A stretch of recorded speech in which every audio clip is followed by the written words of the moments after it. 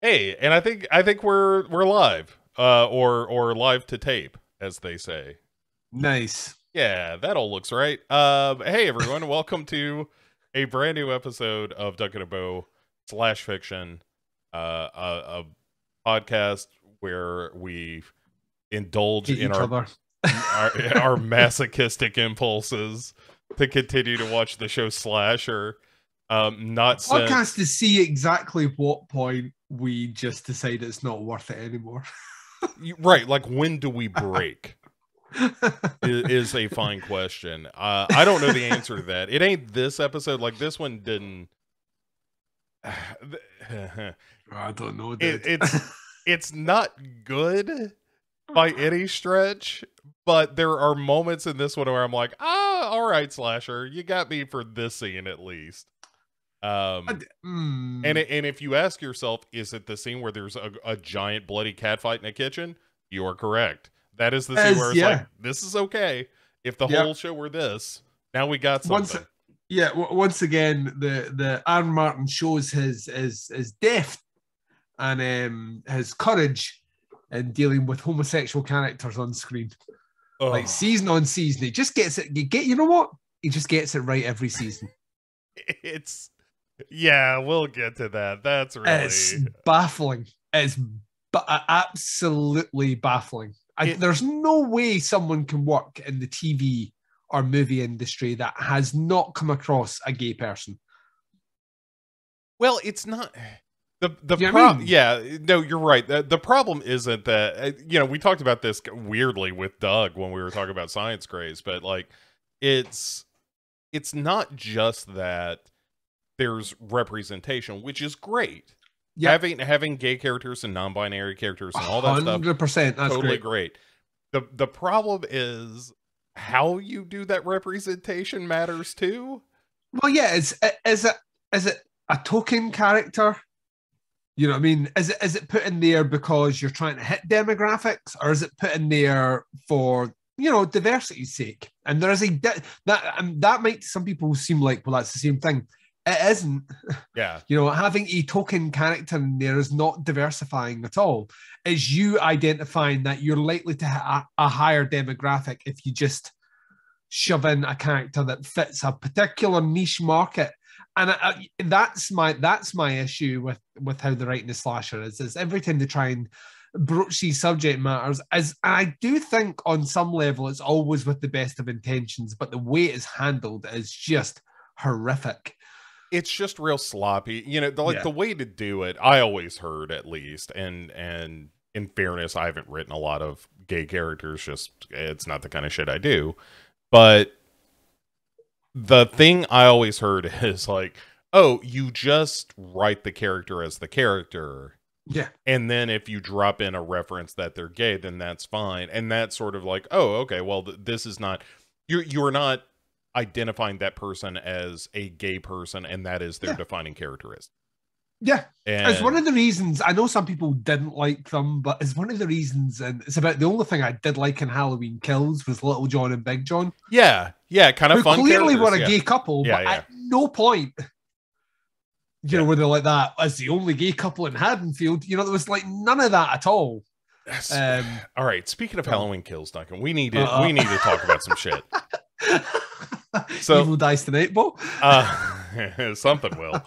Um, let's talk about some movies, good and bad. This is how we begin every episode. You didn't go back to it, surely. No. No, right? Thank fuck. No, but let me just start with my bad, Oh, go for it. because this is in the wheelhouse of a Halloween Kills, which is that newest Texas Chainsaw Massacre movie that got unveiled on Yeah, I've Netflix. not seen it yet. I'm doing it. I'm doing it with Baz is doing it as part of, because we did the whole franchise with him a couple of years ago, and he's locked that in. So I'm not watching it until the point that I actually physically have to watch it. So I have seen that as very, very, very. I was going to say fairly.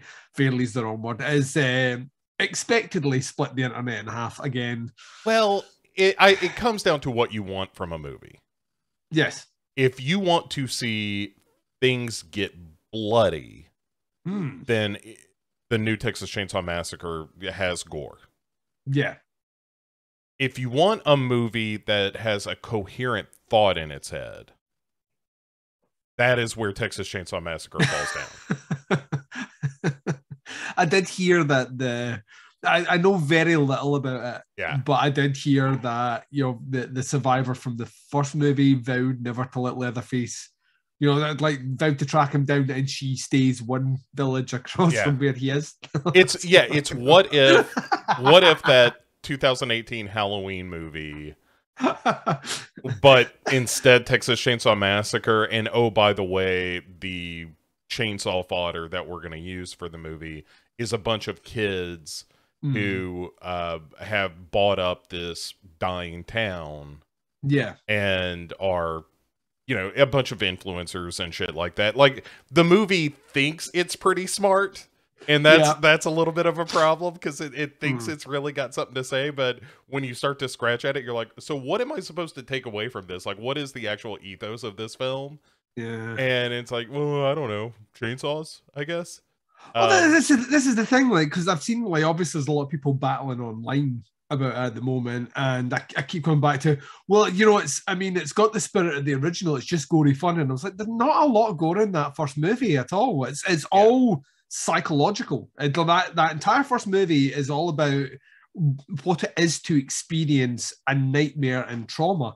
And there's very little gore, if any, and that's the beauty of it. Your brain feels like it's on fire watching it, with all the stuff that you think is actually in it that isn't actually in it. The comparison I made, at the risk of repeating myself, is that the original movie was sort of this cultural response to, all of a sudden, in your living rooms, you were seeing kids being brought home in body bags because of Vietnam.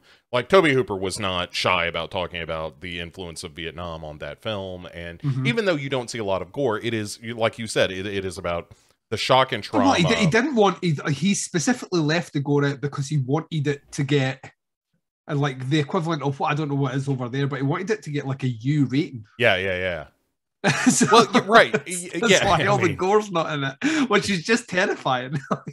He thought that, well, people will be able to take their kids to go and see this. Could you imagine Borat still? I mean, can I imagine? Yes, I can.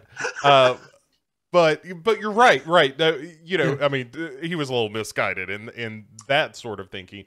But the idea was, like, you know, without being didactic about it, I don't know that Vietnam gets mentioned much in the movie at all. Even though the movie is totally about Vietnam and the effect, and also here is kind of rural America, and look at what a nightmare that has become. Well, it's the same argument that Craven used with Last House on the Left. I was like, I can't believe anyone wants to chop and censor this movie when I can switch on the news and see things infinitely more horrific that are real. Yeah. And so that is sort of the thrust of the first movie, of Texas Chainsaw Massacre.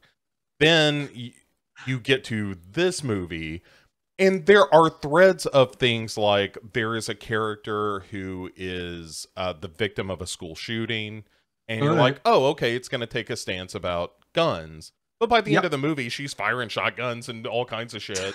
And you're like, guns okay, are good, boy. Right? Yeah, like, so is the point of this movie that this character learns that guns are cool, or is it that by the way, these kids who are buying up all this land in this dying town are, and with the intent of, hey, we're going to revitalize this town and, like, open up all these kind of businesses, turn it into sort of almost an arts community kind of thing. Yep. Like, are you saying that they're wrong for that? Are you saying they're wrong because they're using cell phones? Like, capitalism's bad, Bo. I don't know if you know about this. It's speaking of cannibalism, this movie. I said capitalism, but let's talk about cannibalism. Yeah. No, you're right. But it seems anti-capitalist, but also, I don't know that it makes that case. Anyway, it's a bunch of just ideas kind of thrown at the screen. None of them resolve themselves. And the end of it is genuinely a real, like, oh, go fuck yourself kind of ending. A lot of people like there's a post-credit stinger scene, which I will not reveal, but a lot of people were like, "Oh man, it's so good! It's going back to the thing that I liked about the original movie," and it's like, just go watch the original movie. It's fantastic, and just because this movie vaguely references it at the end doesn't somehow make this a good movie. It's a real shitty franchise. I can't remember who I was talking about with this recently, where I said, like, if we were talking about the big four, I still think Halloween's my least favorite franchise, but I think just above Halloween is Texas Chainsaw Massacre. Yeah, the first two are good for totally different reasons. Like the second one is just cocaine fueled bonkers. Oh yeah, it's nuts. And that's what makes it wonderful. Like, Leatherface doing his little wiggle dance and stuff like that. It's just all that stuff is fantastic, and then everything after it is part 3 has a thread of an idea which never really comes to fruition. Part 4 is just fucking nuts. McConaughey and that is just it's been like so long since I've watched dude that. it's like you watch that and you're just like, the thing is, like, McConaughey is great in it, but the character and everything else is just rubbish. And then you move into those remakes, of which I didn't enjoy any of them, and then the 3D one, which was fucking nauseating, and the prequel, which was pointless. What was it the 3D one that has the go get him cuz? Do your thing, cuz. Do your thing, cuz. Do your thing, cuz. Which is like literally someone, like, it was like a 3D steel toe cap boot smacked me right in the balls. I know. It is, it's a thing that hurts your ears to hear it and your eyes to see it. Awful. Oh well. I mean, you'll get. I'll be curious to have this conversation once you see it, because I don't want my vitriol to shape your opinion of this movie. But when I finished it, I really had to stop myself and be like, what was the point of that? Yes, like I said, it gets gory, but if that's all you're in for, then let me introduce There's plenty of other movies that just give you gore. Let me introduce you to the works of Yoshihiro Nishimura. If you're just looking for blood and nonsense, I can give you that. And have you ever heard of the Saw franchise? Right. Yeah. I mean, this is bloodier than Saw for sure. It definitely tries to go some places, but it's, again, that's all you've got to, like you said, it's all the people who are like, well, it's just like the original that was so bloody. It's like, you need to watch the original again. The original has, I think it's Mark Kermode famously said, the original has about a thimble of blood actually in it that you see, and everything else is camera placement and trickery. Right. And it's like Psycho. It's like when you watch Psycho for the first time, you are convinced when you watch Psycho that you see a woman get stabbed to fuck on screen, and you don't. It's all just very, very quick edits and very smart editing by Hitchcock to make you think you see a knife penetrate the skin, which you never do. Yeah. And Tom Hooper does the same. So anyway, so that's my bad movie. What about you? Oh, there's so many bad movies. So the one I'm going to go with is one I'm actually talking about later today. It's on the nasties list. It's called GBH, or Grievous Bodily Harm. It is a British movie, and it's fucking awful. It's like absolutely awful. It's kind of, I don't know if it ever made its way to the States, but there was a TV show in the 70s over here called The S4e3. And the Sweeney were all about, it was like London kind of geezer cops. They all wore like leather trench coats. They're all like, listen, Ivy boy, we've got to get him. Go get him down to Nick. It's all about that. It's all shite. But they were like just on the edge of like breaking the law themselves, and it was the Sweeney. And it's kind of like the shittiest TV movie version of that. It's all about, essentially, I swear to God, shit, the benefit of this is it's 1 hour and 15 minutes long. All right, yeah, great. And to be honest with you, it felt about 25 minutes too long. But anyway, because it felt like an episodic version of a cop TV show, except we're dealing with the criminals. So basically, a guy that owns a bar, and there's some London mob guy is making a move and muscling all the people out of their ownership of all the bars and clubs in London. And this guy's feeling a little bit like, oh, he's going to come after me next. But it just so happens, this guy that I know, no explanation as to how he knows him, that we're going to call the Manchurian, even though he's not from Manchuria, right? Is getting released from prison today. And I'm just going to send this guy who clearly is like homoerotically infatuated with him, but they never there's like scenes of them just having awkward conversations and running together in the park. It's just weird. But he gets sent to bring him out. This guy gets out of prison, and then there's a lot of driving around with bad music in the background as they try and track down this guy's wife, who's left him and sold the house because he got sent to prison, probably for murder. We don't know. And then he gets brought into this club as a enforcer, maybe, and then proceeds, like, the next 40 minutes is like him just speaking to people. And then in the last 20 minutes in the movie, they were like, oh yeah, there was a mobster that was supposed to be taking over these clubs. We need to bring these scenes in. So you get really shitty action scenes, terrible action scenes. And then the movie, and I'm going to give away the ending right now because the ending is fucking hilarious. In between all this, he makes a relationship with a new woman, eventually tracks down the mob boss guy, kills all his gang, and then is reunited with his new girlfriend at this restaurant. And we're like, oh, it's a happy ending. And then the police show up to arrest him and take him back to prison. And I was like, all right, so he's going to take him back to prison. And he says, like, you need to get Lydia or whatever her name is. You need to get women who we've only mentioned 3 times in this movie out of here. So she gets taken out, and the police are like this. Police shot with shotguns. Police don't have shotguns in London. They're fucking like that. He's got a shooter. He's got a gun. It's got a gun. They've got the guns in them like that, right? Listen here, because his real name's Donovan, which they mentioned far too many times in this. Like, Donovan, just want you to bring your hands up slowly, Donovan. Bring your hands up slowly. And he's like, and then he gets shot at the end, and that's the end of the movie. And I was just like, what the fuck? What the actual fuck? One, why was it banned? It's not violent enough or gratuitous in any way or exploitative or even sleazy enough to be in it. But it should just be banned for marginally representing the medium of film.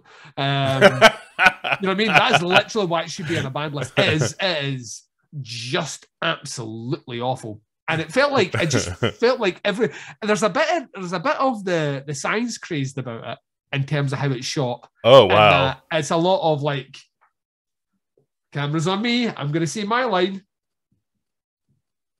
Now it's on to the next person who's going to take 3 seconds to register. And then they're going to say their line, and we couldn't just edit those bits out to make it seem like they were in a conversation.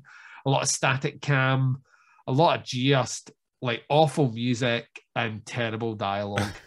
They have a spotlight as well. Oh man, it's just all right. Well, now that we've put the filth behind us, yes, let's talk about good movies. Oh, and I went back, Duncan, and I hadn't seen it in years, and went back and watched Kill Bill 1 and 2. Oh, dude, that's a good time, man. Oh, it's a fucking good time. Goodness, it had been too long. And I'll tell you right now, those movies, for whatever reason, get better year on year. There's something about the craft that just gets I appreciate it the longer time goes on. Yeah, when I watched it again, you have to have those conversations. I loved Once Upon a Time in Hollywood. Yeah, that movie just spoke incredible to me.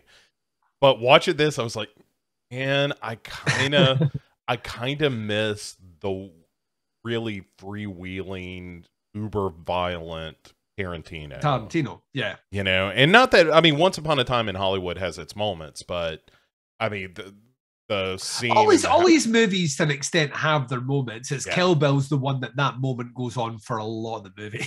So. Well, it's the fight in House of Blue Leaves, and you've got the whole fight with Elle Driver and Volume 2. That's amazing, and it's it's just incredible. And I had kind of undersold how good Uma Thurman is in that movie.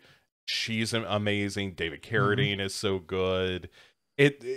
Like you say, it's just this assault of, oh, this is great. Oh, this music choice is fantastic. Oh, Yeah. you know, like, is this the best thing that Tarantino ever did?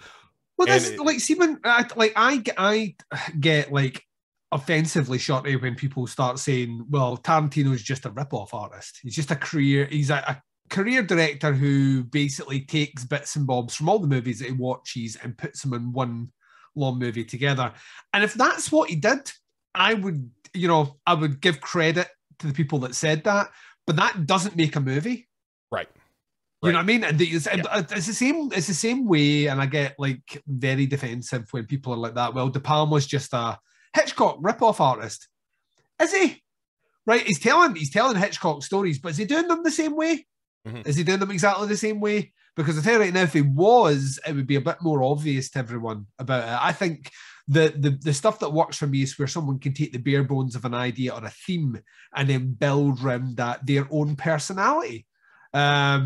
And that's Tarantino through and through in everything he does. And Kill Bill is his love letter, essentially, to those kind of exploitation, vengeance, and martial arts movies of the 70s. And it's glorious to watch. And you're getting a bit of the there's like the Western style. You're getting tons of that Shaw Brothers stuff.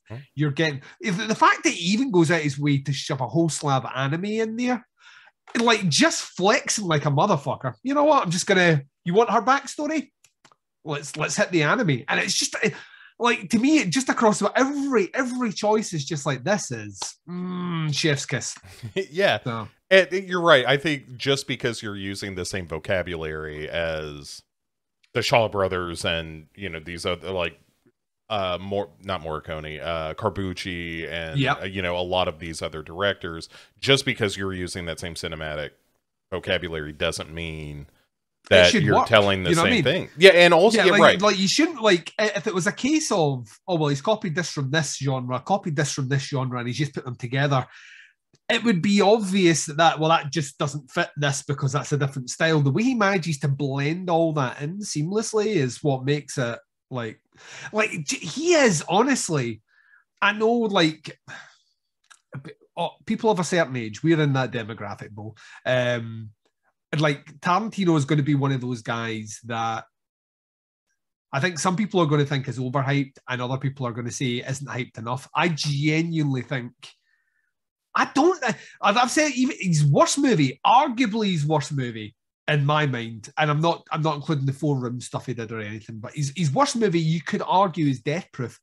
And I think Death Proof's a fucking great movie. So, like, yeah, you're right. Like, what is his worst movie? Maybe you're right. Maybe it is Death Proof, but I think Death Proof is his worst movie. I think his best movie, to me, I always come back. I love Jackie Brown. I think Jackie Brown is Jackie Brown's one of those movies that I can just get lost in when I'm watching. I think it's just like everything, and it's a lot more subtle. And I think there's a subtlety in the filmmaking that you don't see in any of it. Maybe Once Upon a Time in Hollywood comes closest to some of those subtleties, but yeah, I mean, and then it's the fact that like it's 2 parts and you get like 4 hours worth of just fucking gnarly vengeance. It's just, and it's the writing is so fun and playful. Like, even that scene in the opening of the movie after Uma Thurman kills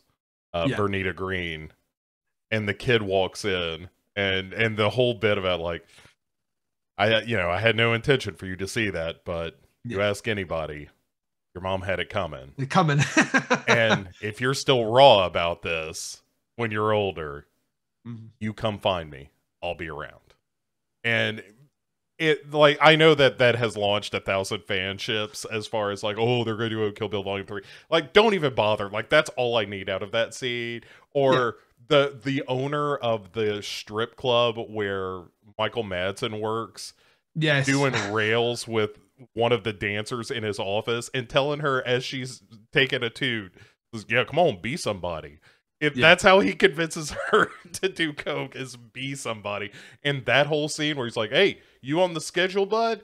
Well, nope, you not here, not on Wednesday, not on Thursday." You know, just fucking with him. It's so good. Like, but you're right. It's an exploitation movie, but it also has all these layers beneath it, like the relationship between Bud and Bill, who, you know, it's never a big deal in the movie, but the whole thing about him like saying that he sold this Hattori Hanzo sword in El Paso, and oh, by the way, he never did, he had it all along, he just didn't want to tell his brother that. And you know, what does that mean? And Bill himself, like making the sandwiches and telling the story about goldfish being stepped on and all that stuff. It's just like, this is just a tour de force for one of the best filmmakers of our generation. Oh yeah, there'll never be another Quentin Tarantino.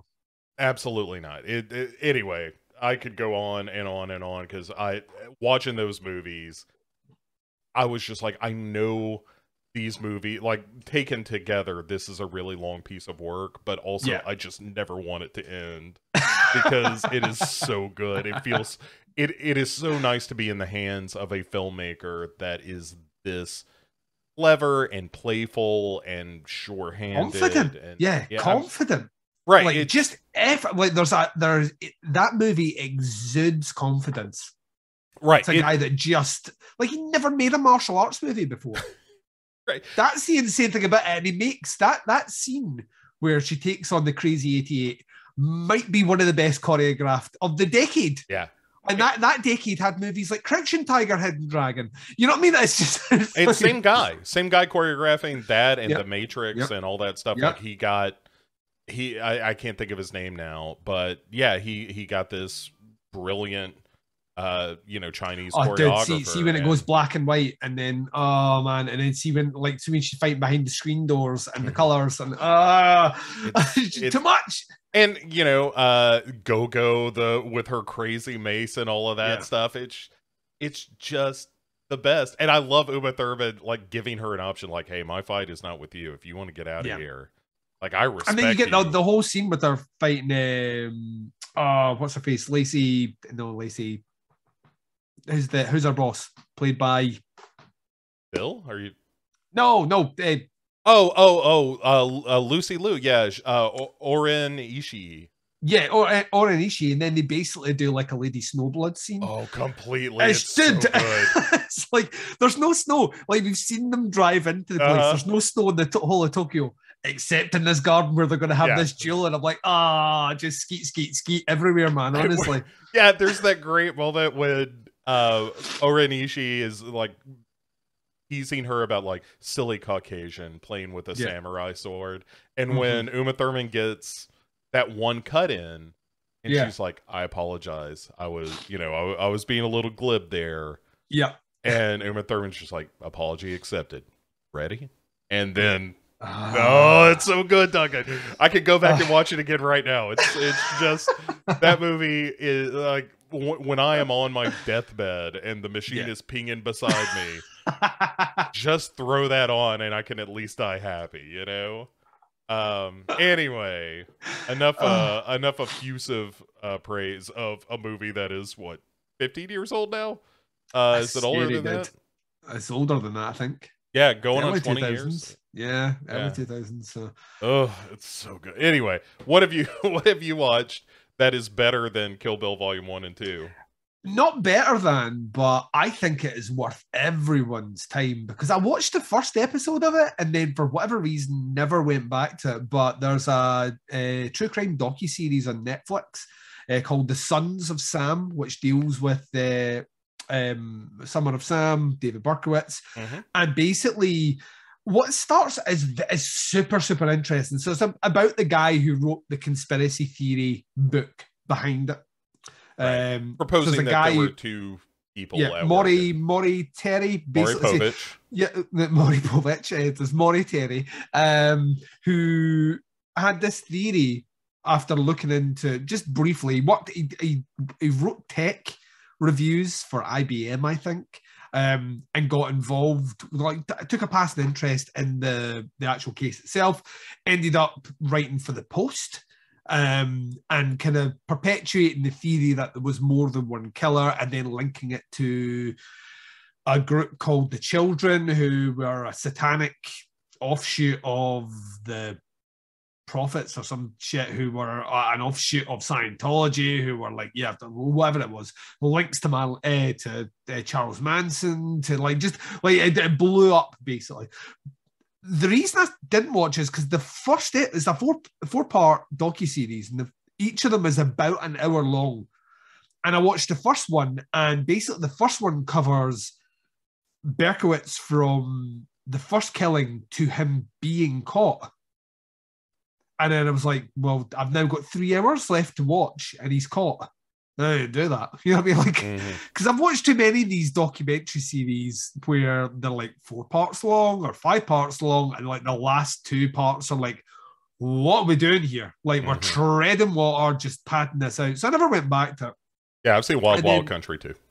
Yeah, I think you get to a point where you're like that. Wrap it up, B. Yeah, speed up. And so there was a couple of things that kind of drew me back to it. One, the voice of Maury Terry, who passed away in, I think it was 2010, is done by, so he like narrates from his journal, I would assume, is narrated by Paul Giamatti. So hard to argue. I love me some PG. I'll just listen to Giamatti talk. And I recently did a review with the Baz on a BBC documentary series on a serial killer in Scotland called Bible John, who was never caught. And off the back of that, I'd said to Baz, you know, like, if you ever wanted to do another true crime documentary, Netflix has got loads in there. I mentioned that when I was like, I started it, but I never finished it. So I was like, you know what? I'm going to sit down and watch it.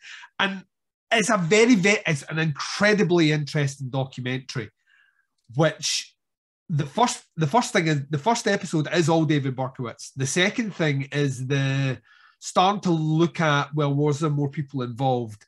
The third episode is, I actually think there's a conspiracy here. Like, there's some sort of like overarching conspiracy. This guy getting his book out and all the rest. The last part's the most interesting part. The last hour, episode number 4, basically starts the decline and downfall of this like Maury Terry guy, who, you know, he starts becoming very blocked to his opinions on things. So like he you know, starts leading witnesses and all the rest when he's interviewing folk, and essentially his demise is like poor health and all the rest. But what is super interesting about it is how the last 20 minutes pivots the whole documentary away from the true crime subject matter to that of obsession. Oh yeah, almost the Zodiac move. Yeah, and it really goes hard in with that Zodiac stuff, and then it leaves you with a little stinger at the end, which I will not spoil here. But the stinger at the end is, maybe he was onto something. There's a little detail that comes out post his death in 2018, which gives a lot of credence, because it was one of these things that was mentioned in his book that I think people kind of dismissed very quickly, that was in some level or in some part proved to be true. And if that was true, then maybe there is a link. And if there is a link, then maybe it was all right all along. A really well put document. One of the great examples of this is exactly a 4-hour story. Like, there wasn't any bit actually when I was watching it. I was like, what are we doing? Do you know who did it? Is it like a Joe Berlinger joint or something? No. It's dude has done stuff before. We're gonna have to fact check this, Paul. It's a name who has done stuff before. Sons of Sam Doc. And it was done by, this is where we struggle. I know Paul Giamatti did the fucking, Jesus Christ. This is what I have to deal with. Directed by Joshua Zeman, who is known for Cropsy. Oh, Killer Legends he did, I believe. Yep. The Killing Season and Murder Mountain, which I don't know if I ever Murder watched. Mountain was... No, I did watch Murder Mountain. Yeah. That was the one about the cannabis growers. Yes, yes, they Yeah, were yeah, just like if you went up onto their hill, you were dead. yeah. So that's who's behind it. Okay. It's All really, right. really, really, really well done. It's really well done. Cool. Yeah, And that's there's a interesting. good mix of police and friends of this Maury Terry guy, and just people that were around at the time. But what's really interesting that there's like the friends of like Maury were all very much like, this guy was brilliant and he was a great investigative journalist who pulled out all this information that no one knew was there, and he brought it to the forefront. And then you get to certain cops sort of like that. He was a cook. He was a crack. He's like off his head. He was just making up stuff. Just making up stuff to sell books. And you know, it never takes a position, and that's what I love about it until that stinger at the very end. So it manages to toe a line right down the middle whilst being narrated by the guy all the way through it. It gives you plenty of evidence on the other side of how this might not be right or how it could fall through or things he missed. And then you get that stinger at the end. Very, very, very well done. The Sons of Sam is on Netflix. It's about 4 hours of your life, but I guarantee it's 4 hours that are rewarding. I'll give that a look. Man, what a age of riches we live in when it comes to the murder / true crime documentary. There's so many good ones out there, and yeah. Netflix have done a lot of really good ones recently. I think they had to, like, it used to be like HBO was the gold standard for those, but Netflix really did raise the game. Granted, there's a lot of shit on Netflix. We mentioned Well Country, which is a great documentary, but does not need to be 6 parts. Yeah, that is a great 3-part documentary. That is 6 parts. 100%. 100%. It should never have been any longer than that. But the stuff they did on Richard Ramirez, the Ted Bundy, Henry Lee Lucas, the Confession Killer, the Henry Lee Lucas documentary is fucking brilliant as well. So yeah, I'm just hoping that they pick off more of the the big names and serial killer. Give me that Carl Panzram doc. Dude, could you imagine? I would love to see like an honest to goodness real documentary about that guy, because he was a monster. Well, we're about to get Scorsese's movies coming out in November about H.H. Holmes. So. Yeah. Well, Murder in the White City, is that what it is? Yeah, which should be like super interesting. Yeah, for sure. I was listening to World War Z recently, the audiobook of that, and just wanted to go back and kind of revisit it. Because I was bemoaning the fact that there just aren't like good zombie movies and books and stuff anymore. And I was like, let's go back to the well, you know, this is the water and this is the well. Drink deep. And I had forgotten on the audiobook, Martin Scorsese does a bit in World War Z where he's the profiteering pharmaceutical guy that peddles phalanx, the fake zombie vaccine. And listening to it now, it was like, oh yeah, this is, you could just plunk in, you know, COVID for the zombie thing, and you know, it's the same kind of thing. It's really interesting though. It was fascinating to hear his voice pop up in that, you know, kind of coked up manner. I never did anything wrong. It was it's so good. Pardon me. You're going to pivot us away from all the good stuff now. Yeah. Speaking of so good, let's talk about something that is not, and that is the 3rd episode of Slasher, season 4. This one titled "In Trust." And let's. Here's the thing, Duncan. We're almost halfway through. We are. I also want to say that I like, depending on how your position is on this one, I feel like my pick is right. Oh, that Trin is 100%. You think 100%. That was all like she threw a goose or something into that chipper? No, I think that's where the body of the dude from the boat, Quint. Oh. His body wasn't discovered, and all you saw was a slug entrail or something hanging off the. So, like, Slasher usually shows you the whole body, and if someone falls into a wood chipper, Slasher shows you someone falling into a wood chipper. They don't just show you the result, and then it just so happens they find out they only find the thing they find's in it, and I still stand by my orphan theory, because I feel like there is nothing but evidence in this episode. There is a split second in this one where she almost eats a human finger. Yeah. when it's put in the bowl and she looks at that, and I'm like, she's going to fucking eat that finger. Like, Pika Kid will eat that finger. We're gonna go full cannibal here. We keep her away from the finger. I am just waiting for her. I'm even more convinced now that I'm right. I'm not saying you're wrong. I'm saying that my orphan theory is also right. I've said it before. I think I'm right, but I want you to be. I've never so like overwhelmingly wanted someone else to be right about something. I want this to be an orphan scenario. I want our Martin to pull an orphan. That's what I want. I don't think he's gonna, but that's what I want. Coming, sir. You just don't worry your pretty little head about it. It's coming. So we open on Robin getting railed by some dude who is listening to what can only be described as a Pearl Jam styled grunge knockoff on the radio. Yeah, we couldn't afford Pearl Jam for this TV show, and if I was members of Pearl Jam, I think that's the right decision. Yeah, it could. I mean, it could be Pearl Jam. It could be Jar of Flies. It could be. What was the with Arms Wide Open? Creed. Creed could be a Creed on your hands. Yeah, well, he's this guy's the handyman. He's decorating a room and apparently decorating some, all right. Yeah, decorating Robin's rectum. Yeah, it's going to leave his back like a painter's sheet. Yeah, painting his inner walls, if you will. But yeah, he's getting like pounded, and they're in the zone. But then they hear a noise. And that noise is the sound of a massive sponsorship with Just for Men. Because, dude, I can't honestly. Every time he shows up, his hair's a slightly different color, and I almost wet myself. This episode in particular, like we have talked about the dye job that David Cronenberg has when they do these flashback scenes. This episode in particular is hilarious. Well, it's not the same color at any point. Yeah.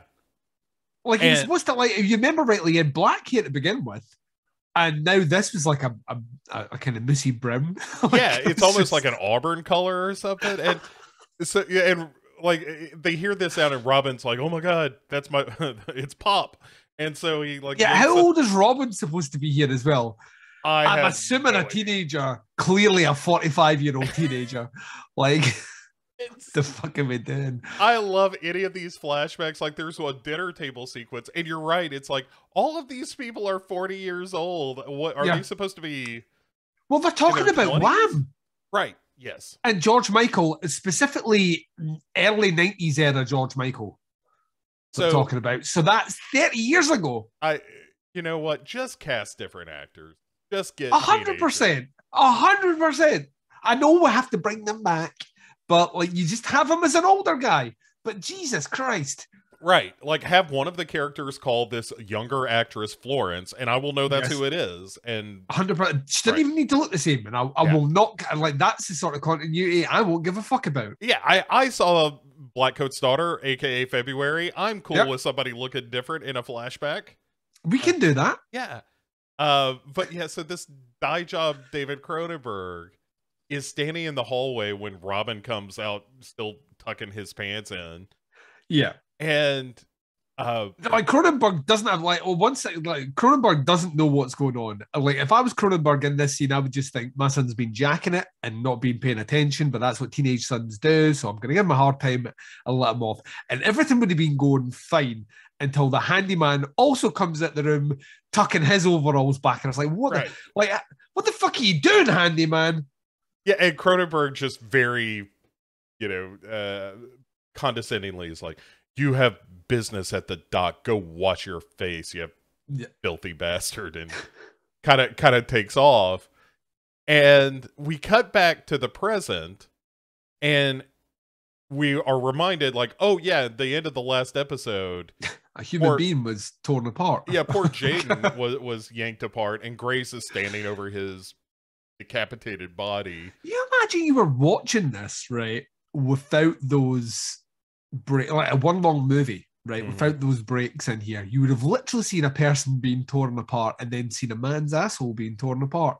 So like, we don't know how loving it was. There could have been lube. Didn't look very loving, Bo. Yeah, you're right. Didn't look very loving. It did not look like an affectionate, like they were not making love, I guess is what we're saying. I was about to ask your dog to describe how that love scene looked, and the dog said it looked rough. He did. That's Johnson for you. He's got a lot of opinions about slasher. By the way, you know, every now and again when you make up a name for your pet that isn't the real name, but it's just a name. Oh yeah, I do it all the time. Yeah. The one that I've settled on for Johnson that it will crack me up any old time, Duncan, is I refer to him as Johnson Presbyterian Barkington III.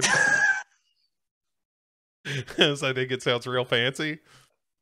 I've started calling my oldest chihuahua he's not got an issue with his weight. None of my dogs are fat, but like Dexter in particular has a tendency, especially over winter, just to put on a little bit extra weight. And I've started to refer to him like he's a super villain called the Chubbler.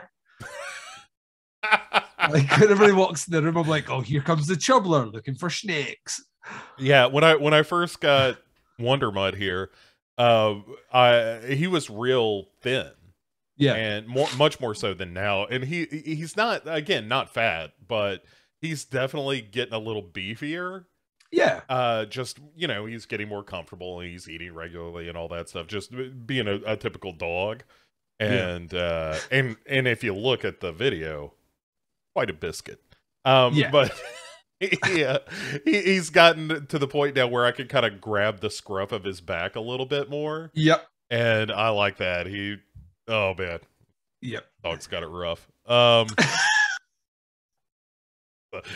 Rough life, Duncan. Yeah. Jaden got it rough as well, and that he was torn apart, Bo.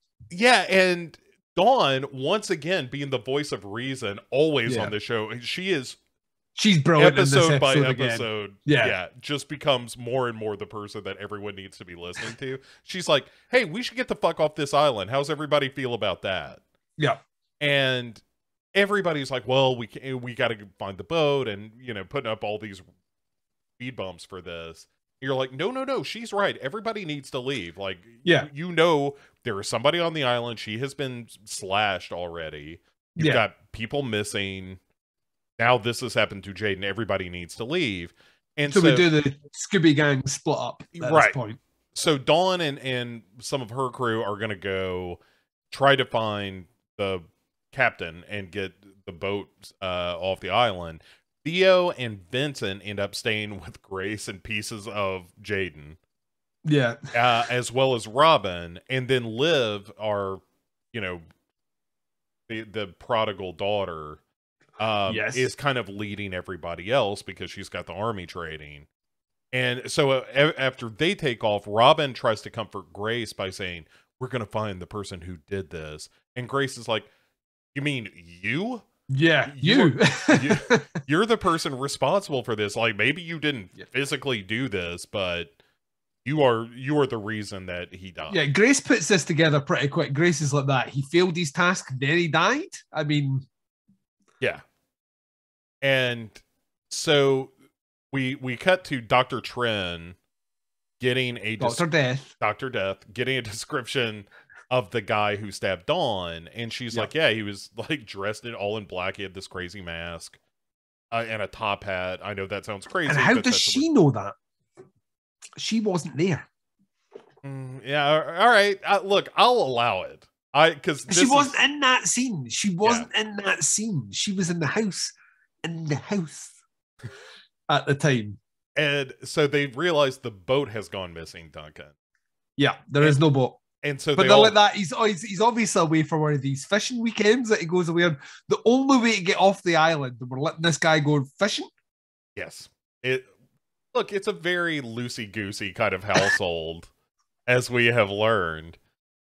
Apart from the games, which must be played even if someone's been murdered. Especially if someone's been murdered, yes. And so they all go to the boathouse, and here Liv... I'm not sure how she knows this exactly, but she tells us, the audience, oh, we're stuck until Monday. Yeah. After Monday, you know, we're back. Another boat is going to come, but we're stuck here for the weekend. Yeah. And they start talking about like the fact that it's 7 miles away from any island, so it doesn't have cell reception. And I love this. They're like, yeah, I think it's Florence says something about, well, my dad had a satellite phone, but I never saw him use it a couple of times. And Dawn's like that. Well, mission number 1 is we get the satellite phone. And I'm like, once again, I'm like, yes. Dawn has she has a great line here where she's like, how on earth did he run a business on this island where there's no communication? What in the ever-living hell? And and that's the point where they're like, oh, he's got a satellite phone. She's like, well, then let's get it. Why am I only hearing about this now? Yeah. And so they take off, and as you alluded to before, there is a bit of juicy intestine up on a rafter or something dripping. One tiny little bit, and it's all we see. And I wondered at the time, I was like, that's an odd choice of a shot. Yeah, well, and then, of course, we cut to credits, the wah, wah, wah, wah, wah, slasher. And Autobots, roll out. It's 100% what it sounds like. And so back in the house, it looks like the Asylum have made a Transformers movie, and that's the sound effect. That movie is called Transmorphers, Duncan, and I have seen it. Cinematic gold. It's what you expect. It's a lot of people sitting around a set that looks vaguely military, where they're like, put those Transmorphers on the screen. It's terrible. Yeah, is the Asylum still in business? It feels like they have been. Oh God, no! I think they just became Sci-Fi. Surely, right? They just became whatever the production. Yeah, I think Sci-Fi just did the same thing, and then the Asylum was like, well, there's no need for us to do it anymore. They've taken on the mantle of shitty copies. I wonder if their name became so synonymous with garbage that they just changed the name of their business. I need to look into this. I feel like there was too much money being made by the Asylum for it to have completely disappeared. It just had to if there was ever an advertisement for the mob laundering money through filmmaking, it was the Asylum. Right. Surely. It's all Bitcoin now, Duncan. The Asylum is entirely Asylum coin. But yeah, so we go back to the main house. It looks like everybody's here. Yeah. Florence has found the satellite phone, but it's all busted. Yeah. And people start grilling Dr. Death, and Dawn is like, hey, maybe your crazy ass dad hired a killer so that if you lose the competition, then he takes you out. She's literally cracked the case. This is what I think has happened. I think this is exactly the premise of this season. I think he's hired her not only to kill him, but I think he's also... We're going to get something about Trin's backstory where she was like an assassin who spent time like in war-torn fucking Africa or something, just killing everyone. She trained under Steven Seagal or some shit like that. But I swear... My running theory now is exactly how she put it out. I think he hired her to administer the will, and as part of that, the losers were to be eliminated out. Maybe he didn't necessarily say eliminated as in death, and maybe she's taking liberties in that, but she went into business for herself, is what I'm saying, right? And that started with Cronenberg dying, and now she's just off the fucking rails, right? And all this scene coming up where she's like, oh, don't hurt me. That she's faking it, Bo. She's faking it because she's got a plan. Our plan is fucking genius. So I'm down for this. Again, so long as my orphan remains, I don't care. I don't care what else is happening. So long as in one part of this she tries to seduce, well, she can't seduce Robin now, but she tries to seduce a much older man and then reveals that she's actually 62. Yeah, it's got to be like Vincent or Theo is who she'll try to seduce. But anyway, speaking of Vincent, at this point, he proposes that they make a raft, and everybody wisely is like, that's the dumbest idea we've heard so far. Who in this group do you think knows how knows shipbuilding? You know, and also I think it's Liv who says like, oh, we're 30 miles away from any other island. She's like that. The water's pretty bad out here anyway, so you wouldn't survive. You wouldn't survive. So, and Trin, aka Dr. Death, says the competition has to move ahead, regardless of all the murders and assaults and whatnot. And Theo, again, much like Dawn, being a voice of reason, is like, well, everybody's sleeping here together in this room tonight then, because we don't need to split up, because that's how people get murdered. Yep. And so everyone's like, great idea. We're all going to split up and go get our shit and then meet back here. Yeah, we'll all go and get a shower, change of clothes, a snack, and then we'll all come back. Yeah, and I don't even remember what she does in this scene. I just have a note saying, Afra acts weird as usual. Yeah. I'd like something about, well, they're talking about killing and stuff like that, and then she's like, she has to put her hands over her ears, and Robin's like that. I'll go and make you a warm cup of milk, and you can get your first sleepover, honey. Oh yeah. Speaking of, so Robin, Duncan. Robin, like Slasher has no way to write a character who you can sympathize with for more than 30 seconds. I hate this stupid reveal, but it's a terrible reveal. It's like, I would have preferred it just be Cronenberg. Right, all right, so Liv ends up finding Robin as he's making this warm milk for his orphan daughter. Yeah. And she asks, like, hey, did you know about my birth father, being David Cronenberg? Because if you did, I thought we were close. And I figured you would tell me that. And Robin's like, it's complicated. Facebook, #complicated. And Robin says, look, if this is about the money, if you're asking me this because you want to get your part, then you can just cut the shit right now. And she's like, I don't care about that. I just found out that my father was David Cronenberg. I just want to connect with my family. Like, I just realized you are my brother now. Yeah. And of course, we're going to find out that's not the case, but. Right. And yeah. In the most stupid, clumsy fucking way. Oh, so he tells her, though, well, if that's all you want, you should drop out of the competition. If the money doesn't mean anything to you, then just drop out. And she's like, well, this is impossible. I can't even have a conversation with you right now. And so she takes off. And this he says a line specifically about, was it like something like, my dad was right when he said that, you cling on for absolutely everything, or you'll whatever the term is a really kind of dismissive, classist sort of statement, as if, you're beneath me and you're just that your whole purpose here is to get money, and my dad was right all along. And I'm like, based on what? Based on her wanting to have a relationship with a relative? And this was this guy. Yeah, this was the point in the episode where I was like, "Oh, Robin dies this episode." Okay, got it. Oh yeah, 100. Like when we saw him getting railed at the beginning, he was dead. Yeah, so that's where the suspicion was. But as soon as you have this scene with Liv, you're like, "Oh, you're completely gone." But then this once again, this episode is going to try and trying to make you have sympathy for Robin, and at the same time, absolutely fucking hating his guts in a way which just never feels like either side is particularly measured.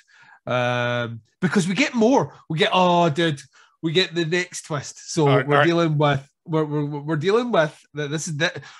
I mean, shots fired everywhere. We are like cluster grenade in every topic we can get. So we've had like a brief talk about like a brief dalliance, if you will, about homosexuality, which will come up more often in this episode. We're now having one about specifically a class divide between the Galloways and the Help.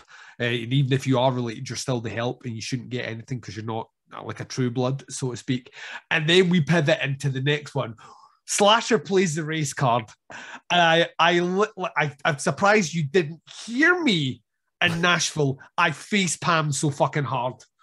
This scene, man. I could not believe it, dude. I could not believe it. So while Grace is weeping in her room, Duncan, over her, dismembered child. Sure, as you do. Yeah. And Liv's mom rolls in with some food. Yeah. And Grace ends up apologizing to her about, like, I've treated you badly. I could have done better. And Liv's mom is like, look, all of us could do better in this situation. Yeah. But the problem is this family. This family, Yeah. she describes as toxic, and says understatement. Naturally. And then she says, it's not that they don't like poor people. They don't like black people specifically. They literally just say that. Yeah. And that's a sentence that just comes out. So Cronenberg married a black woman. Yes. And then fathered a child with a black woman who he was grooming to be the heir apparent, who had him on the board and all the rest because he hates black people. That's right. That's the best way to enforce your racism. Yeah. Like, right. It's just so fucking stupid. Corrupting from within, right. You pretend to be an ally. And so these two characters are like, well, we need to watch out for each other, being the only two people of color on this island, other than Dr. Trin, who, let's be honest, is too creepy to be one of us. Yeah, she is the Grim Reaper, so right. maybe we don't make a deal with the Grim Reaper. Yeah, that sounds like a good plan. Right. So in this twisted Big Brother house, we have an unlikely alliance between Grace and Liv's mom. Yeah, so there's like lots of mini factions breaking out. That's one faction. There's another faction which is obvious twins, Theo and Vincent. They're in a little faction. Liv and Theo also in a kind of adjacent faction, so to speak. Dawn, who will get into a faction later on with O'Keefe. They're kind of buddying up, and that kind of leaves Robin by himself, which isn't going to play it well in this episode. It's just Robin and Afra. And Robin and creepy orphan child Afra, right? And the Florence, orphan, who is certifiable. Well, she's fucking nuts, Bo. Like, there's no getting around this. She is absolutely fucking nuts. All right, so her scene is next, where she goes outside to find Dr. Death outside smoking. Holding an axe, though, which is just how very shining of this whole fucking thing coming up, by the way. Trin! And Florence is like, hey, we need to get off this island. And Trin is like, look, let's be honest. First of all, you're never going to make it through this competition because you're an awful person. And you're going to leave this island as poor as when you came to it. Yeah.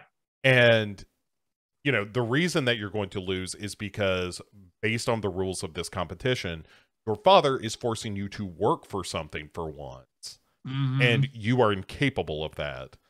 And Florence is like, oh, incapable am I?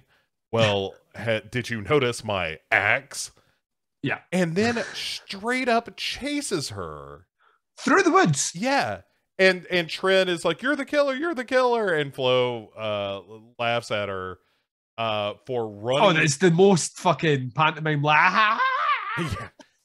Okay. And chases her to some giant-ass industrial wood chipper. And You know it's like a huge wood chipper when there is an actual set of stairs attached to the side of it, like how you board a plane. Yes, right. Like that's how big this fucking thing is. I thought it was like a substation or something when she ran up to it. I was like, oh right, is that the no, it's a wood chipper, but and Florence gives her shit like, wouldn't you know, you ran to a wood chipper, you stupid doctor. Ran to a wood chipper almost as if she planned it, Bo. So, just saying. Look, I'm with you. I want this to be true in the same way you want the orphan to be true. I want both of them to combine. 100% is going to kill someone fucking audition style, but like when acupuncture, she's going to fucking do it with surgeon's needles. I can't wait. Oh, now you're speaking my language. And so as they both kind of left, like Florence is like, oh, you thought I was going to kill you. Ha ha ha. And Dr. Trin gives like a nervous laugh in response of like, oh yeah, I thought you were crazy, but turns out you're just kind of crazy as opposed to fully crazy. Playfully crazy? Yeah. As opposed to maliciously crazy? And then Flo's like, that's what you think? Yeah, and she just throws a log at this woman's head and knocks her, in theory, right. She does a real whoa, Yeah, and this is how I know she's not dead, because This is slasher, and the one thing slasher does is death. And we don't see legs dangling. We don't see anything. We just see the end. Right. And just some blood spitting out. Right. And Florence... She ain't dead. Yeah, Florence hits the switch. Bunch of blood comes out. Done and done. Then we cut to the orphan, who is like all curled up with Robin. And is like, are we going to be close all night like this? And he's like, uh-huh. And she gives him a creepy orphan hug. Yeah. And you're like, oh, she is so orphan. She's like, baby wants to fuck. Right. Yeah. Oh, it's there. I fucking get huff and ether. Yeah, I like that this has got blue velvet. Like if, yeah, she's 100% Frank Booth. Yeah. That's what's happened. She's the orphan wants to fuck. And he goes. Robin ends up finding Dawn poured herself a drink. God bless her. Oh, yeah, like, pour me one, Dawn. Yeah. Oh, after this show, we'll need one. And he asks Dawn, he's like, so you say that you love me and you'll stay with me through anything? And she's like, yeah, my only concern is that you're acting crazy right now. Yeah. And, you know, to be totally upfront with you, I'm worried that you had something to do with Jaden's death. And he's like, no, that's not what I'm worried about. I'm worried about the fact that Liv is my daughter. Yeah. And then like Dawn naturally is freaked by this. And he's like, see, I told you that you didn't love me. And she's like, will you give me 2 seconds? You just told me that you have secret daughters. Yeah, and after we couldn't conceive. Right. The reason we got this creepy ass orphan kid is because she's couldn't have a baby. Going, hi. Right. She's like fucking eating that like an ornament. Yes, exactly. And so she's like, you're just going to have to give me a couple of minutes to process this. Yeah. I'm not saying I'm anti you having this other daughter. Like, Liv seems fine. Yeah. But I just need to wrap my head around the fact that that is my stepdaughter. Mm-hmm. And so we get another flashback to a dinner scene. Cronenberg's hair's a slightly different color again. Yes. And this is the bit that you mentioned earlier with George Michael, where all of these, in quotes, teenagers are debating the... This is Florence. Yeah. Is at the table. Grace is there. David Cronenberg, Robin. Yeah. And Liv's mom is kind of hovering around. She's hovering around about to serve, but we're going to come back to that, which is going to once again link to the classist nature of, you know, the family. But the way we know this is the 90s is one, the fashion, because Robin's wearing like a woolly jumper thing with a chain. And that's what we all wore in the 90s. But two, also, we're talking about like early into the George Michael going solo career. Yeah. And Cronenberg struggling to get his head around the song Freedom. The fact that they are name checking Freedom in particular, by the way, fantastic song. Great fucking song off a great album. Yeah, it was Fincher did the video, as a matter of fact, right? Yes, yeah, indeed. So yeah, they all comes together. But yeah, but Cronenberg is like basically taking the longest road ever to basically coming out and saying, "I think George Michael might be gay." After kind of implying that, Ben gets real specific and tells Robin, why don't you just come out already? Yeah. And this is the point where the conversation is broken up by Liv's mom serving gazpacho. Yeah, gazpacho, which, by the way, out there, is not a common soup by any stretch of the imagination, but it is a fucking cold tomato soup. Yeah. And so as they're serving around, Grace says, oh, this soup is cold, Liv's mom. And everybody at the table abandons their concentration on Robin's sexuality Yep. to just point and laugh at Grace Well, for this, being right. so stupid to not know that gazpacho is served So cold. why, right? Like Cronenberg to me feels like the sort of guy from the conversations we'll hear later on, specifically about the sexual encounter with the help, that he is purposely wanting to make sure that his money stays amongst the particular blood and class type, right, of himself, how he sees himself, like, this elevated status. So how is he in a relationship with Grace then? Right. Why is he not standing up for his wife? Like, I don't understand this. Does he see her as a gold digger? Like, that's the thing we don't understand. You wouldn't have a kid. Like, you wouldn't have a kid. Like, after the fucking tune out he's about to give Robin, you wouldn't have a kid.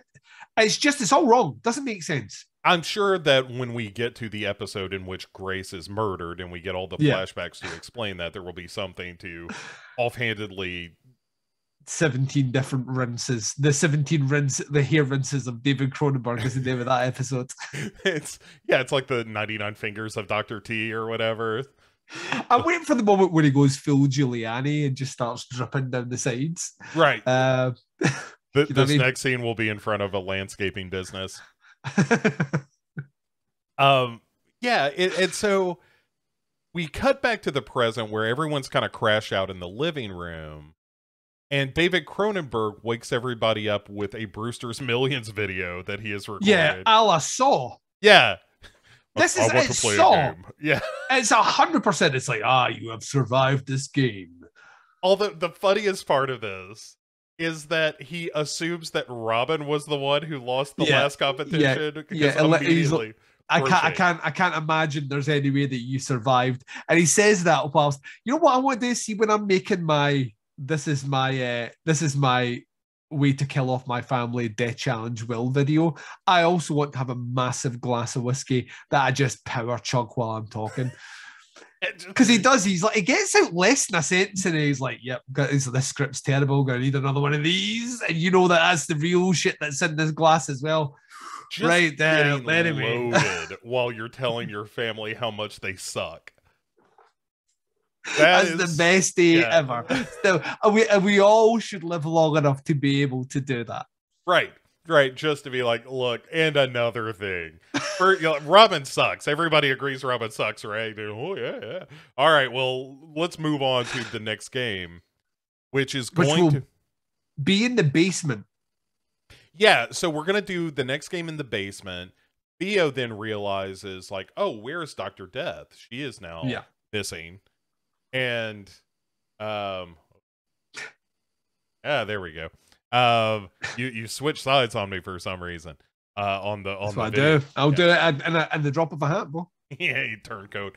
And so everyone decides, okay, well, we've got time before we do this basement game to go looking in the woods for Dr. Trent. Yeah, let's go out in the dark when there's a serial killer on the loose, and let's go and hunt someone in the dark in the night. You ever seen blood in the moonlight? Kind of looks black. So they end up Liv goes off kind of on her own and ends up getting surprised by Vincent. Yep. And they're kind of chatting and Liv is like, I never should have gotten on this boat. This whole thing was such a terrible idea. And Vincent says, oh, well, Robin should have told you what's going on. And by the way, I just want to apologize on the behalf of all of these weirdo Galloways. I'm sorry about this. Yeah. And if I don't win, I hope you do. And she's like, something. Oh. Right. Something about him. And then he takes her by the hand. Yeah. And holds on to it like an uncomfortable amount of time. Yeah. And finally she just jerks her hand away and he says, oh, do you not like that? Is it because I'm not Theo? Like, I see the way you look at him.